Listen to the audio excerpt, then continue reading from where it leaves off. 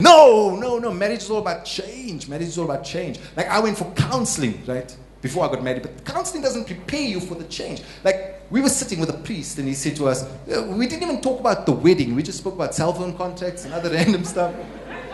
And then at the end of the first session, my wife said, listen, I'm really concerned about the wedding day. So he says to my wife, listen, we're going to keep the ceremony nice and simple. You just need to remember 3 things. Number 1, you're going to walk down the aisle. Easy enough. Number 2, you get to the front, you kneel at the altar when I tell you to do so.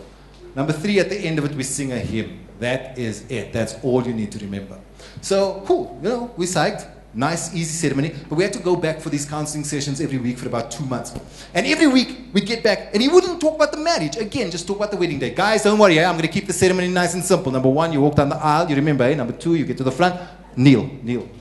And then number 3, you sing a hymn. That's all you need to remember. Week in and week out, that's all the man says. Walk down the aisle, kneel at the altar, sing a hymn. Next week, same story. Walk down the aisle, kneel at the altar, sing a hymn. These words were so important to my wife. As she was walking into the church, she was actually mouthing those words.